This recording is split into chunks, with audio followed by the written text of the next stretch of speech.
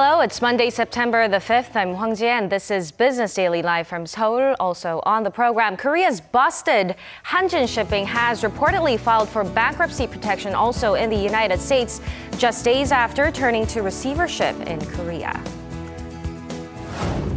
And hopes are high for local players to lead in the budding ultra-high-definition global TV market as Korean researchers develop core technologies for broadcasting. Korea's largest shipping company, Hanjin Shipping, has applied for bankruptcy protection in the U.S. The Korean government launched a special task force to deal with the possible impact on the country's maritime sector. Kim Jung-soo starts us off. Hanjin Shipping has reportedly filed for bankruptcy protection in the U.S. at a court in Newark, New Jersey. The Wall Street Journal says the application was filed last Friday, just 2 days after the company applied for protection in Korean courts. The filing, once approved by the U.S. Bankruptcy Court, will prevent creditors from seizing Hanjin's U.S. assets and block them from launching further legal action while the company undergoes restructuring in Korea. The report says the U.S. bankruptcy filing was made by Seok Tae-soo, Hanjin's inside director and foreign representative. The company currently operates over 60 regular lines worldwide with a fleet of 140 container or bulk vessels. The Wall Street Journal says Hanjin's bankruptcy will be regarded as, quote, the largest container shipping failure in history, dwarfing all previous carrier bankruptcies. Meanwhile, the Korean government set up a special task force on Sunday to cope with potential disruptions in maritime trade and the economy as a whole caused by Hanjin's recent difficulties. According to the Financial Services Commission, Hanjin Shipping currently owes over 64 billion won, or $58 million to a combined 457 contracted companies. Hanjin's possible delays in transport and satisfying its financial obligations could create problems for their operations as well. The government task force will also instruct Hanjin Shipping to apply for prohibition of seizure orders in 43 countries, to further minimize the risk of creditors taking Hanjin's vessels.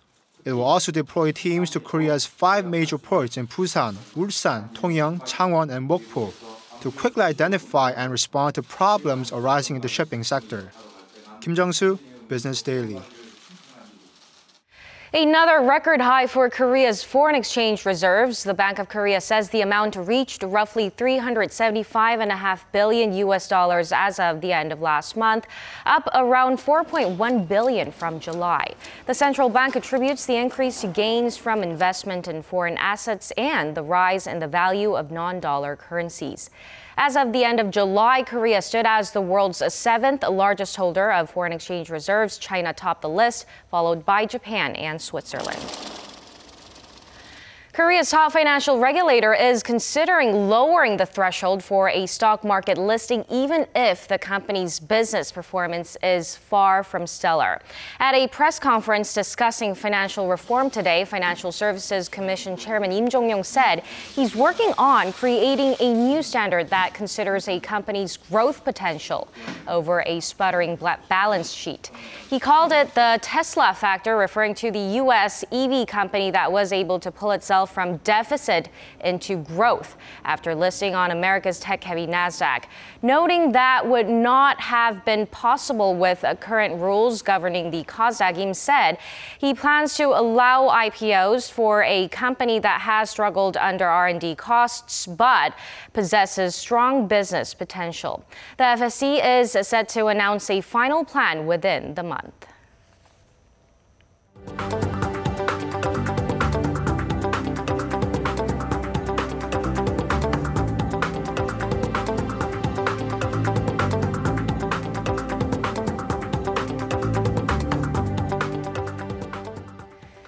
And to tell us more about last week and this week's stock market action, we have our Business Daily's markets contributor Choi Jin-seok joining us on the phone today. Hello, Jin-seok. Thanks for having me, Jia. So let's get started by looking at the Korean stock market. Tell us how things went last week.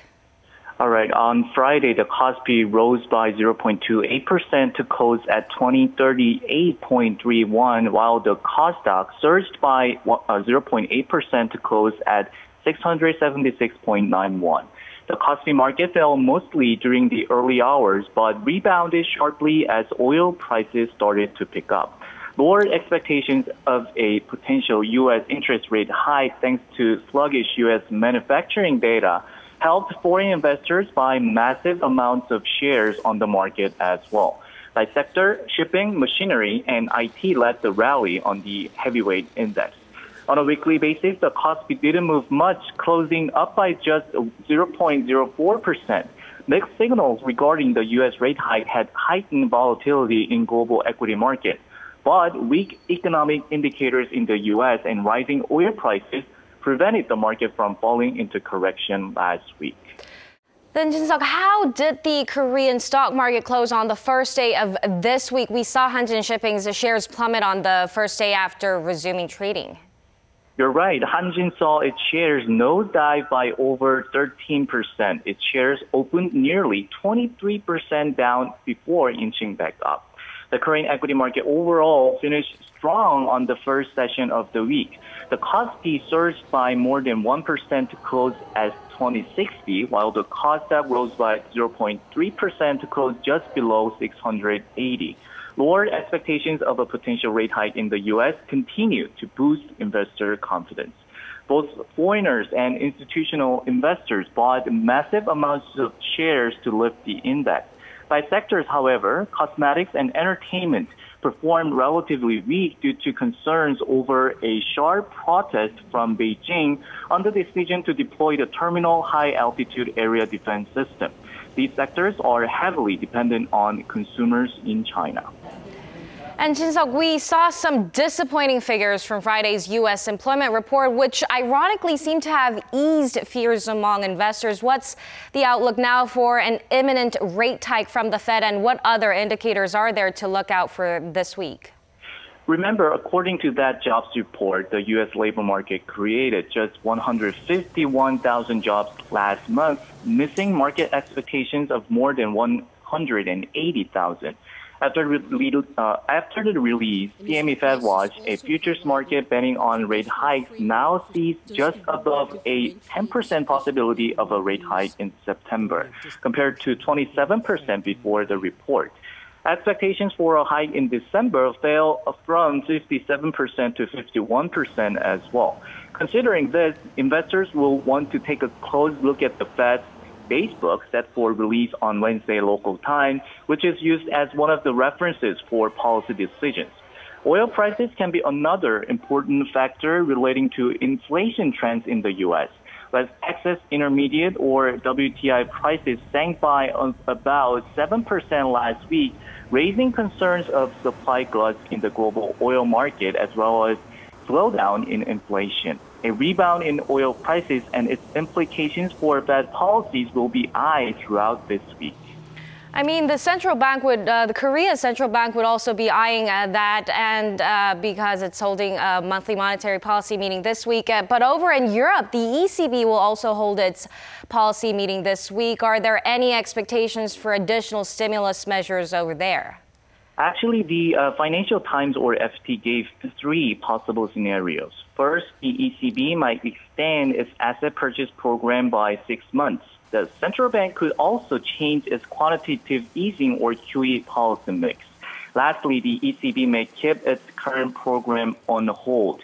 Most experts expect ECB President Mario Draghi to promise market participants another round of stimulus measures verbally at the press conference on Thursday. Since core inflation in the euro area fell for the first time in 3 months last month, expectations for additional measures have been surging. The meeting results are expected to have an impact on various asset markets. This has been Choi Jin-seok for Business Daily.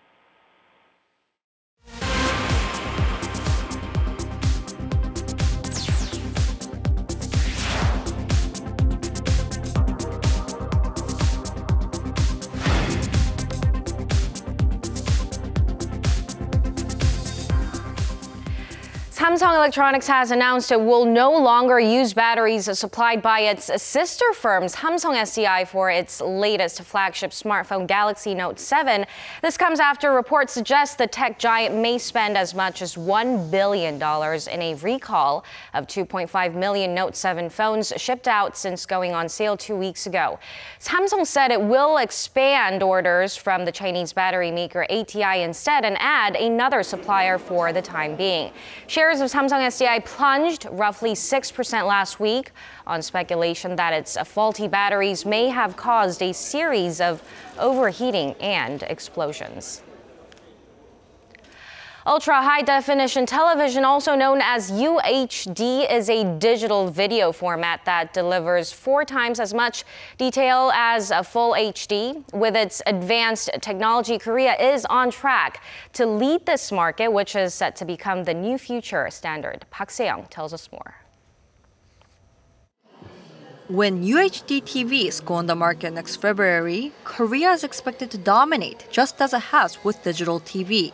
Korean researchers have developed key technologies for UHD broadcasts which offer high-quality images, and they're set to become the global standard. The domestic technology for UHD broadcasting grants us technical superiority. The technology is also expected to bring in revenue from royalties. One of the technologies facilitates the distribution of content to multiple channels and objects. Another allows for compression of 4 times as much audio and video data as existing methods.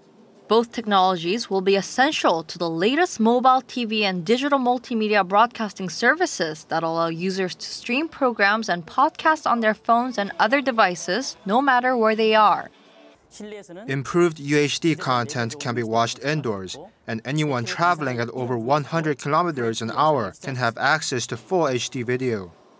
The key technologies are expected to be applied to the next generation of our televisions, opening new opportunities for the related local industries. Park Se-young, Business Daily. Balancing paychecks can be tricky. People often find themselves trying to figure out how much to spend and how much to put away. Big data analysis from one of Korea's major banks shows just how big a struggle this is when it comes to workers in their 30s and 40s. Our Lee Ji-young has more. It's that time of the month, arguably the day workers most look forward to, payday. But for employees in Korea, the joy is said to be short-lived.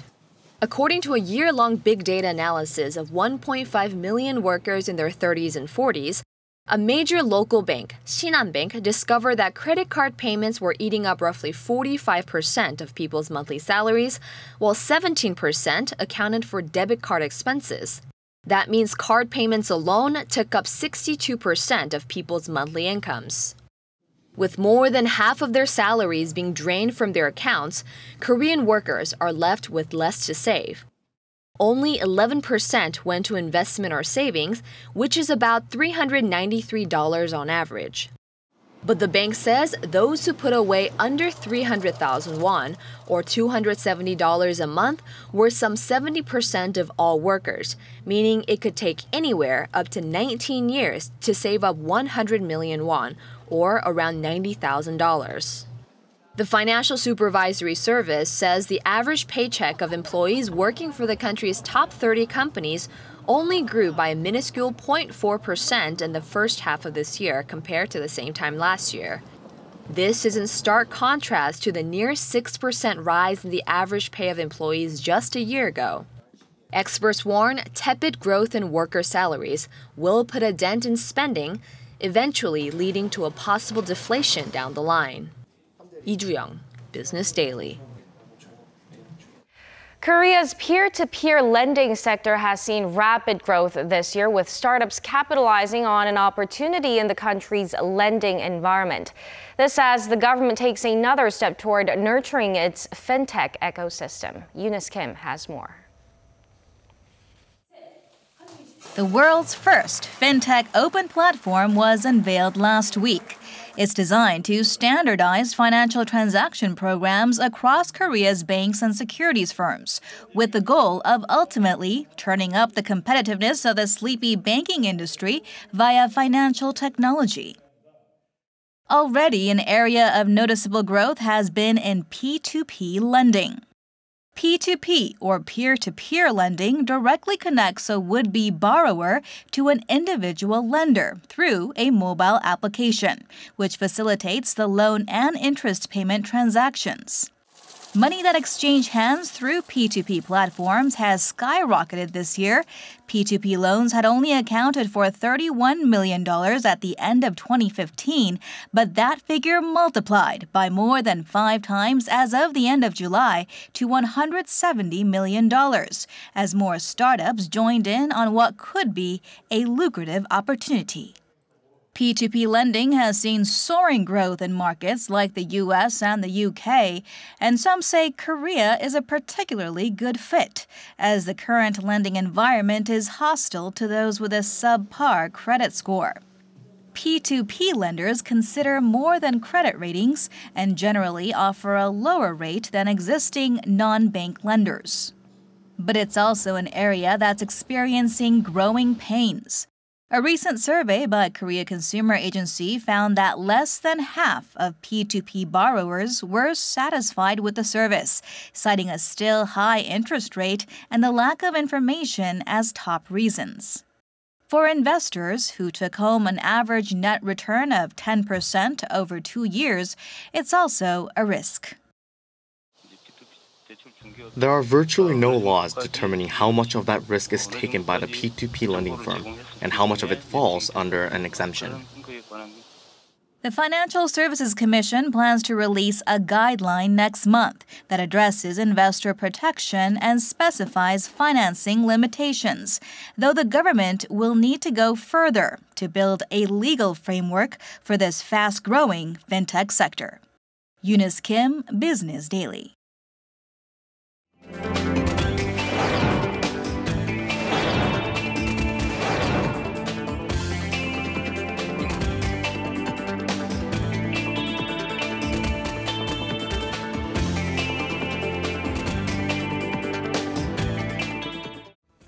And that's it for this edition of Business Daily. Hope you've enjoyed it. I'm Hwang Jie. Do stay tuned to Arirang News coming up at 6 p.m. Korea time. Goodbye for now.